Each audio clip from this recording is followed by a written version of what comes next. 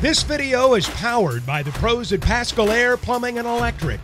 Arkansas owned, Arkansas operated. GoPascal.com. Versus Arkansas today, they made 13 threes. Yeah. They're a hard team to beat for something they have to just sweat and led to that.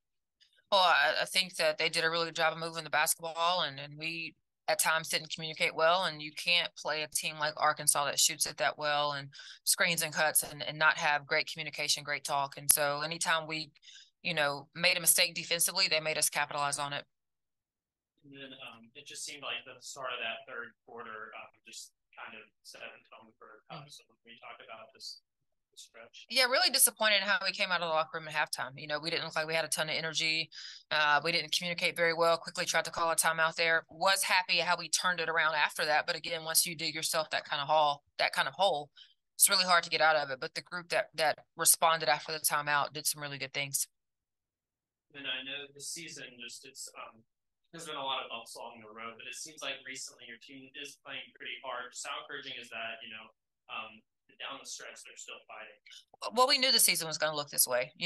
We have 2 more wins than I thought we'd have in conference. So that's a win for us.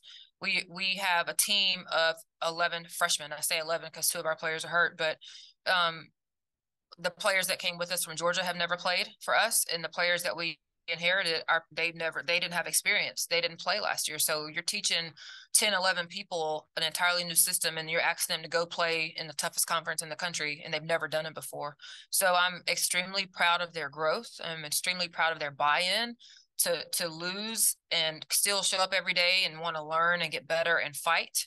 That's all you can ask, and they've done that. So the fact that they still come every day and they compete and they put themselves in a position to get better, we talk about things all the time, and our motto for the year is becoming, and that's what we are. And the other thing that we constantly remind them of is you don't sow and harvest in the same season, and this is a season of sowing for us. And so I think that we, at the very beginning, were very honest with them and told them that we thought this is what it was going to look like.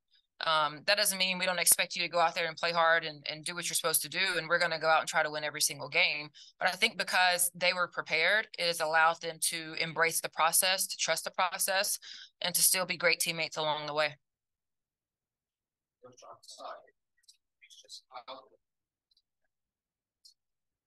Well, yeah, first question he asked, I think it's extremely hard, right? You can't allow them to shoot threes and get to the free throw line. They also want to score in transition. Those are the 3. That's the formula Mike Neighbors has, and they got 2 of those 3 today. And that's just, I thought at halftime, we held them to go into the free throw line 4 times, but then to send them to the line in the 3rd and 4th quarter and still give up the threes. It's just, you're not going to win when you allow them to do that.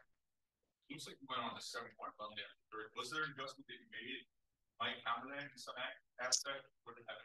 Yeah, I just think out of the timeout, we came out with a different group that had some energy. We played harder. We were on our toes a little bit more. We got the ball inside, and we were able to score it inside or get to the free throw line. Just what are you hoping you see from your team now coming in SEC tournament? Right, so we won't have postseason this year, so the SEC tournament is our tournament, right? That's our last opportunity we have to go out there and get better and play and try to give ourselves a chance to win a game. And so, I'm excited for the opportunity to see what that looks like. I thought playing at 11 o'clock today gives us a good chance because we potentially will play at 11 o'clock on Wednesday. I think we're the first game of the day, so we still got to see what happens with some other games. But this was a great precursor for us to get prepared for next week. BetOnline remains your #1 source for all your sports betting this season. Everything from the NFL and bowl season to esports. You'll find the latest odds, team matchup info, player news, and game trends at BetOnline. BetOnline features live betting, free contests, and live scores for almost any sport or game imaginable. We're the fastest and easiest way to bet on all your favorite leagues and events. Head to betonline.ag to join and receive a 50% welcome bonus on your first deposit. Make sure to use the promo code BELIEVE to receive your rewards. That's BLEAV. BetOnline, where the game starts.